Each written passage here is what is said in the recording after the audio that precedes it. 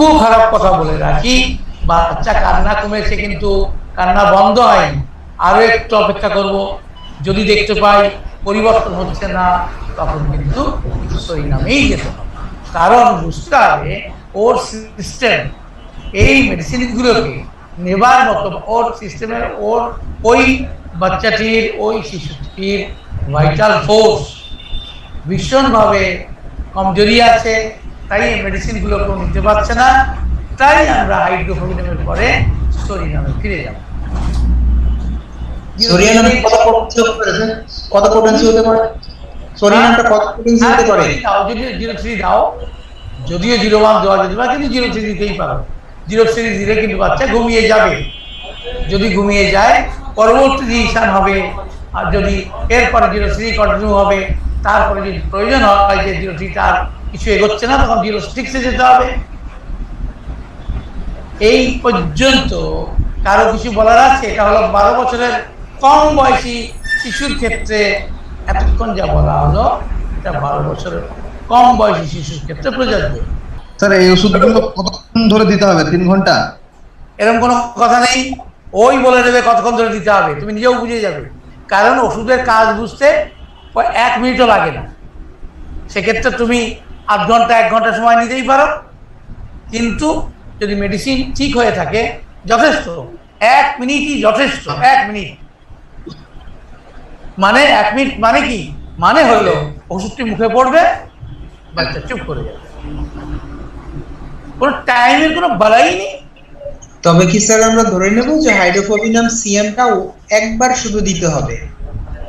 এইটা তো সিচুয়েশন বলবে বেটা, এটা আমি বলতে পারি না, সেটা তুমিও বলতে পারো না। তোমার পেশেন্ট তোমাকে যে পথ দিয়ে হাঁটিয়ে নিয়ে যাবে তুমি সেই পথে হাঁটবে, এরকম কিছু বাধা ধরা কিছু হবে না কথা। কেমন? জি স্যার। ওটা তোমরা করতে করতে শিখবে।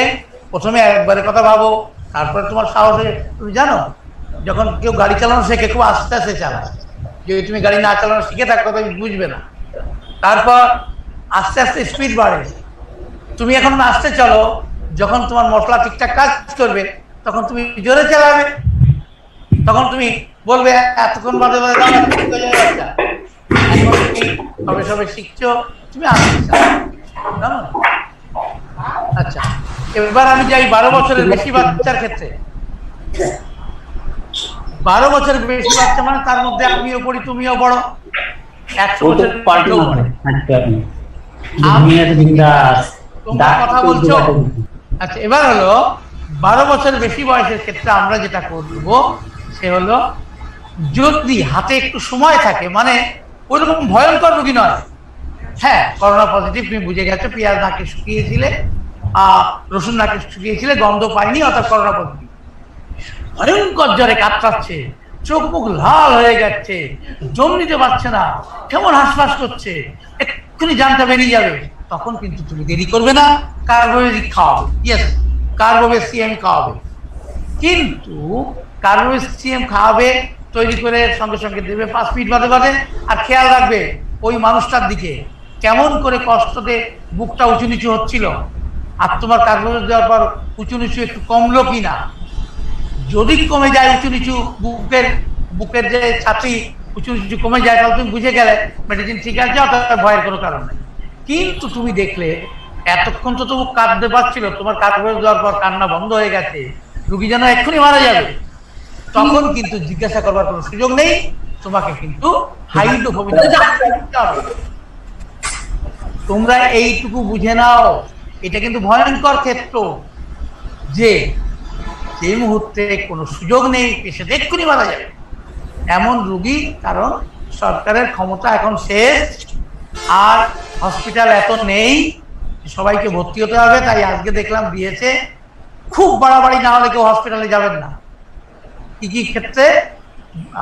ব্লাড প্রেশার ফল করেছে, সুগার ফল করছে, পেটে প্রচন্ড ব্যথা হচ্ছে, সঙ্গে শ্বাসকষ্ট, শুধু হয়, তাহলে কিন্তু পুরো দায়িত্বটাই আমাদের এসে পড়বে। তোমরা নিশ্চয়ই এও জেনেছো আর্সেনিক খাওয়া অনেক মানুষ করোনা পজিটিভ, কিন্তু আমার কাছে এখনো পর্যন্ত কোনো খবর নেই যে কার্বোভেজ খাওয়া কোনো মানুষ পজিটিভ হয়েছে। যদি তোমাদের জানা থাকে বলো। তবে আরো একটা কথা বলে রাখি, অনেক এইরকম রিপোর্টই কিন্তু ভুয়া, তা দুই দেশেই হয়েছে। কেমন? সেই জন্য স্যার আমি তো কার্বোভাইরাস খাইয়েছিলাম তবুও করোনা পজিটিভ হয়েছে, এ কথা বলবার আগে 3 বার ভাবতে হবে এটা কি এক জায়গা থেকে পজিটিভ হয়েছে। যদি তাই হয় তাহলে তোমরা এটা কিন্তু মাথায় রেখো, এরকম ভুয়ো রিপোর্ট অনেক হয়েছে।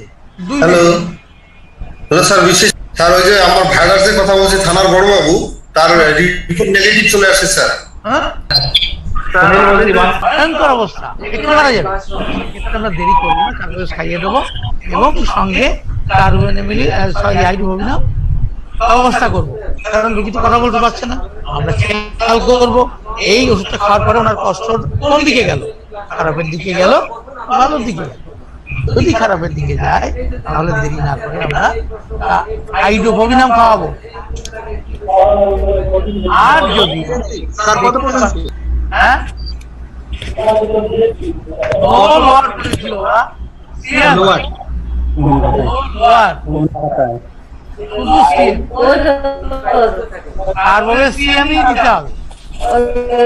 দেখতে হবে যদি কার্বোভেজ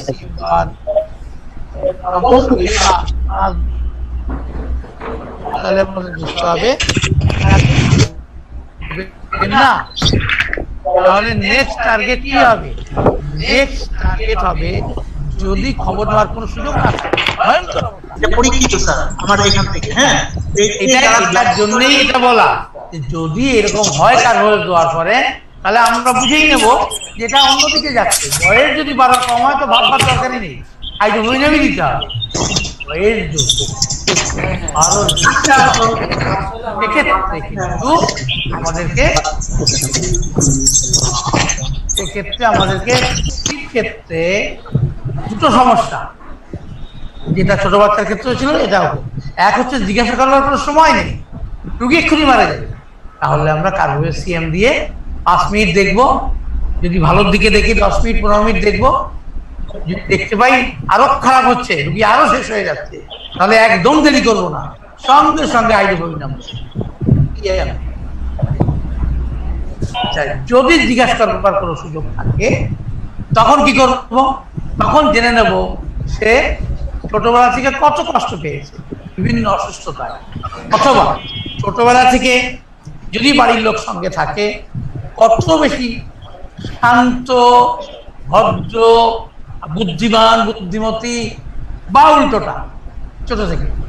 যদি আমরা এটাকে ট্রেস করতে পারি তাহলে তো কথাই নেই, আমি কার্বোভেজ দেবো প্রথম, এবং কার্বোভেজের যদি দেখতে পাই, শুনতে পাই, বুঝতে পারি যে কার্বোভেজ একটু আরাম হচ্ছে না বরং বাড়ছে, সেক্ষেত্রে হাইড্রোফোবিনামই হবে। যেমন ওই যে একটু আগে একটা ছেলে বললো না যে কার্বোভেজ দেওয়ার জন্য প্ল্যাটিলেট এত কমে গেছে যে রক্ত ব্লিডিং শুরু হয়েছে তাদের বাড়ি থেকে, কেমন? সেই জন্যে কার্বোভেজকে কিন্তু দেওয়ার আগে তৈরি হতে হবে যেখানে সুযোগ আছে। সুযোগ যেখানে আছে ভালোভাবে তৈরি হয়ে নিয়ে তবে কিন্তু কার্বোভেজ দেবে। যেমন ধরো কেউ তোমার কাছে এসেছে সুগারের পেশেন্ট, সে সুগারের ট্যাবলেট খায় রেগুলার, এবং সে হচ্ছে জুভেনাইল ডায়াবেটিস ছিল, তার ছোট থেকে ভুগে, এখন সে ইনসুলিন নেয়। তুমি কার্বোভেজ দেওয়ার পরেই সঙ্গে সঙ্গে সে অজ্ঞান হয়ে গেল, অচেতন হয়ে গেল, তুমি বুঝে নাও তোমার কার্বোভেজ কি করেছে, সুগারকে এত বেশি ফল করিয়েছে কার্বোভেজ। সেক্ষেত্রে অবশ্য একটা কথা আছে, এক্ষেত্রে হাইড্রোফোবিনামের কথা উঠবেন না, এক্ষেত্রে তুমি যদি কার্বোভেজ সিএম দিয়ে থাকো তাহলে কিন্তু উঠবে যেটা, সেটা হলো কার্বোভেজ 0.3-তে তুমি পৌঁছে যাও। যদি তার এই অজ্ঞানতা কেটে যায়, অথবা তার মুখে একটু চিনি বা গ্লুকোন ডি দেওয়া হয়েছে, আপনি চোখ মেলে তাকায়, বা কার্বোভেজ 0.3-তে চোখের ক্ষেত্র আসেনি, কেমন? তাহলে একটা জায়গায় আমরা পৌঁছতে পেরেছি যে কার্বোভেজ যদি বাড়িয়ে দেয় তাহলে কি করবে, আর কার্বোভেজ যদি কিছু কমিয়ে দেয় তাহলে কি করব? কিছুটা কমেছে আর কমছে না। যেমন অশ্বিনী, ও একজন ডাক্তারবাবু, আমার ছাত্র, ওই যার মাসের ভ্যালিডিতে 6টা গ্লুকোজ দিয়ে ও ঠিক করলো, ও তো নিজেই ডাক্তার, তো ও ওর ক্ষেত্রে কি জানো, কার্বোভেজ ওর হলো প্যাথোফিজিক্যাল প্রেসক্রিপশন, একটা ভালো কেস। শোনো, ওর প্যাথোফিজিক্যাল প্রেসক্রিপশন হলো চুজা অক্সিডেন্টাল দেওয়া হলো।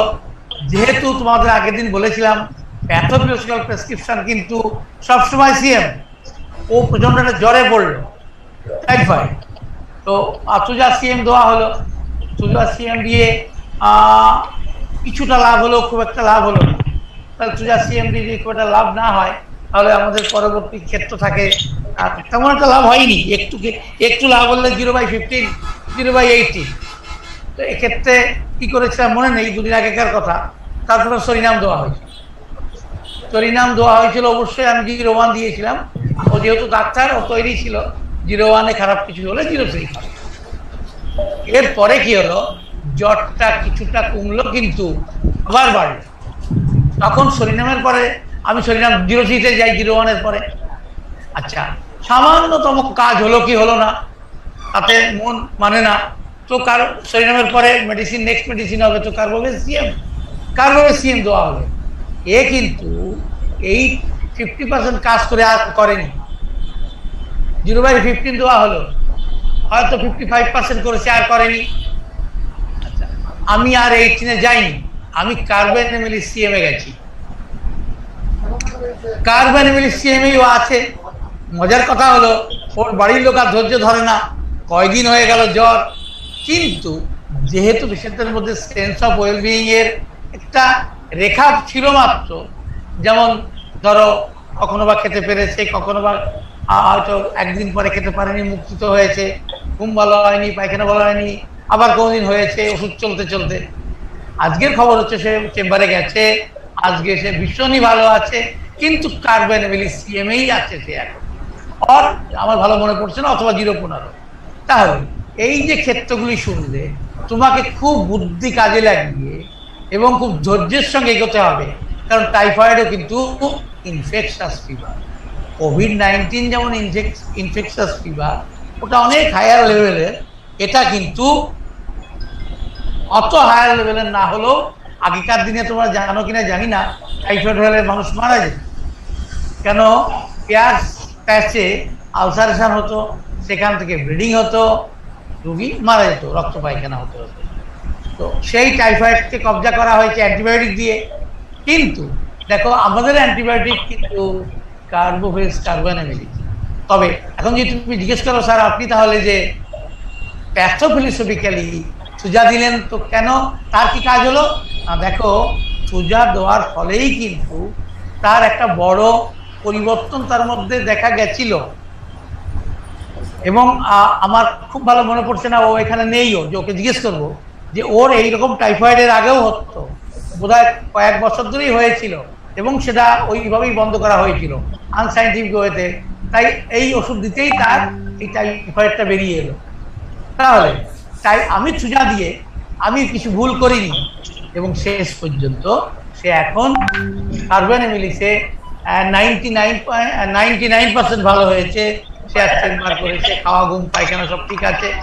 আমি আশা করছি হয়তো আগামী 24 ঘন্টা বা 48 ঘন্টার মধ্যে সে 100% ঠিক হবে। তাহলে এই যে ক্ষেত্রগুলি খুব বুদ্ধি লাগিয়ে এবং পড়াশোনা করেই ধীরে ধীরে এগোতে হবে। বা এই ভিডিওটা যখন তোমরা পাবে, এটা বারবার বাজিয়ে শুনবে। আমি তো ধীরে ধীরে বলে গেছি। এগুলো একটা কথা। আর একটা কথা হলো যে এই ক্ষেত্রে যদি করোনা পজিটিভ হতো, সেক্ষেত্রে কি করা হতো? করোনা পজিটিভ হলেও আমরা এভাবেই এগোতাম, কারণ ভয়ঙ্কর অবস্থা তো হয়নি। তাই আমাকে যেতে হতো না, কিসে যেতে হতো না, আমাকে হাইড্রোফোবিনামে যেতে হতো না। যদি কার্বোভেজে কোনো কাজ করেনি, কয়েক ঘন্টার মধ্যে বোঝা যায়। তখন তুমি সরিনাম দিয়েছো, যদি তোমার হাতে সুযোগ থাকে, যে রোগীর অত খারাপ অবস্থা নয়, করোনা পজিটিভ, সত্য কথা, এত কিছু করার পরেও তুমি দেখলে কিছুমাত্র পরিবর্তন হয়নি, তোমাকে কিন্তু হাইড্রোফোবিনাম দিতে হবে। তবে আমি বলে রাখি, যদি কার্বোভেজে বিন্দুমাত্র কাজ না পাও, বিশেষ করে করোনার ক্ষেত্রে সরাসরি হাইড্রোফোবিনামে ঢুকতে যাবে, অন্য কিছু ভাবার কোনো দরকার নেই। আমার মনে হয় এইটুকু পর্যন্ত তোমরা বুঝেছো। আমি এবার ইংলিশে যাব, যারা অপেক্ষা করে আছে অন্য দেশের ছেলেরা। তোমরা কি আমাকে কিছু জিজ্ঞাসা করবে এইটুকু নিয়ে? অনেকবার বলেছি একটা একটা কথা, আমার মনে হয় না তোমাদের বলবার আর কিছু আছে। আমি এখন ইংলিশেই চলে যাই। ওকে, নাও আই এম। স্যার একটু বলবো স্যার। হ্যাঁ স্যার একটু বলবো, সিবিসিএম দেওয়ার পরে একটা পেশেন্ট খুব দুর্বল হয়ে যাচ্ছে। হ্যাঁ, তোমাকে তো বললাম। জ্বর কমে গেছে স্যার। ঠিক আছে, তখন তোমার কাজ হলো CB01 দাও, ঠিক হয়ে যাবে। Thank you sir. সিএ দেওয়ার পরেও দুর্বল হয়েছে, ইয়ে দাও, 01 দাও, ঠিক আছে। আচ্ছা।